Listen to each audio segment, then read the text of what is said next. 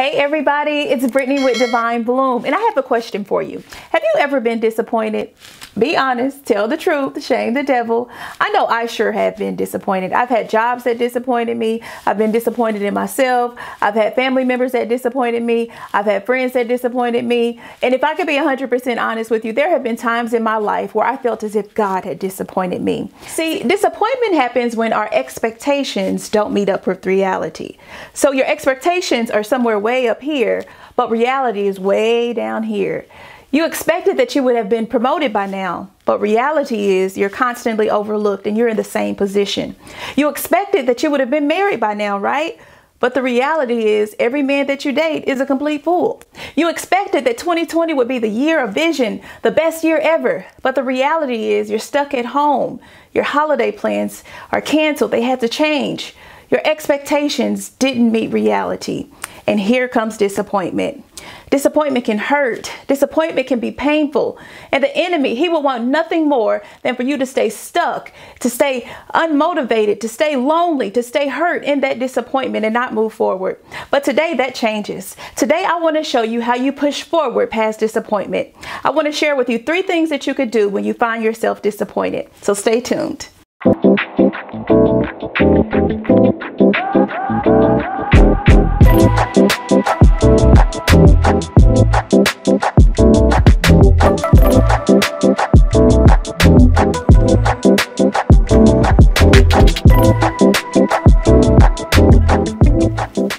So today we're talking about pushing forward past disappointment. And if you want to push past disappointment, the very first thing that you have to do is acknowledge and admit that you're disappointed. Listen, God can't heal what you don't reveal to him. Let me say that again. God can't heal what you don't reveal to him. And some of us are still hurting and we're still in pain simply because we don't confess to God that we're hurt. We don't confess to him that we're disappointed. Listen, you can be honest with God. He can handle your hurt. He can handle your pain. He can handle your disappointment. In the book of Ruth, chapter 1, grab your Bibles. I don't want you to think I made this up. But we meet a lady by the name of Naomi. And there had been a famine in the land, and Naomi loses everything.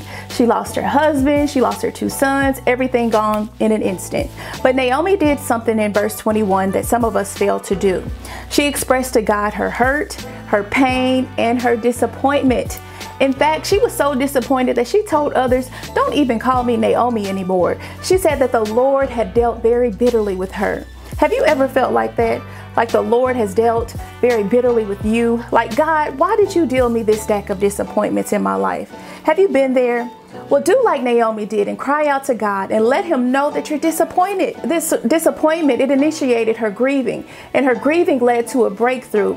And her breakthrough led to a blessing by way of Ruth and Boaz. I say all this to say when we acknowledge and admit to God that we're disappointed, God can heal us and he can make us whole. So the sooner you admit and acknowledge you're disappointed, the sooner your healing can take place. All right, so step 2, after you admit and acknowledge that you're disappointed, step 2 is you have to believe that there's purpose in your disappointment.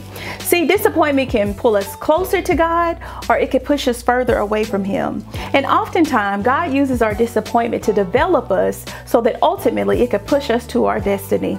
Believe that there's purpose in your disappointment. See, you can do one of 2 things. You can focus and dwell on the disappointment.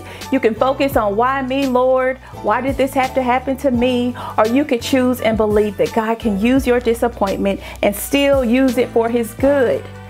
There's purpose in your disappointment. According to Romans 8:28, God uses everything. He uses everything, the good stuff, the bad stuff, the pain, the hurt, the failure, the shame, the disappointment. He uses it all for our good. See, God wastes nothing. He uses it all for our good. You can believe that, or you can continue to dwell and focus on the disappointment, but the choice is yours. Step 3, you ready for it? All right, step 3 is if you want to push forward past disappointment, step 3 is you have to choose to align your will to God's will. Take time to listen and hear God's voice and trust God's timing. Listen, oftentimes we find ourselves disappointed because our timetables don't line up with God's timetable. But according to Isaiah 55:8-9, it says that my thoughts are not your thoughts, neither my ways your ways, declares the Lord. And Proverbs 16:9 says a man's heart plans his course, but it's the Lord. He's the one who orders his steps. In other words, you can plan out your life with deadlines, married at 25, babies at 30, retired at 55. Those might be your plans, but maybe God's plan is that you have your own business at 25 and you travel the world by 30, and then you're married at 40 or 50. Listen, I have experienced the pain and the frustration and the hurt of not getting things when I thought that I should receive them. I know what that's like. But what I do know about God is this: God has a way of restoring time that you thought you may have lost. And I know this for sure: God may not come when you want him to, but he is always on time. So allow God to use your story for his glory. See, God may very well be using your disappointment to restart, to rebrand, or redefine your life. So number one, acknowledge that you're disappointed. Number two, believe that there's purpose in your disappointment. And number three, choose to align your will with God's will. And most importantly, friends, stay rooted in God. I love you, and we will talk again soon. Peace.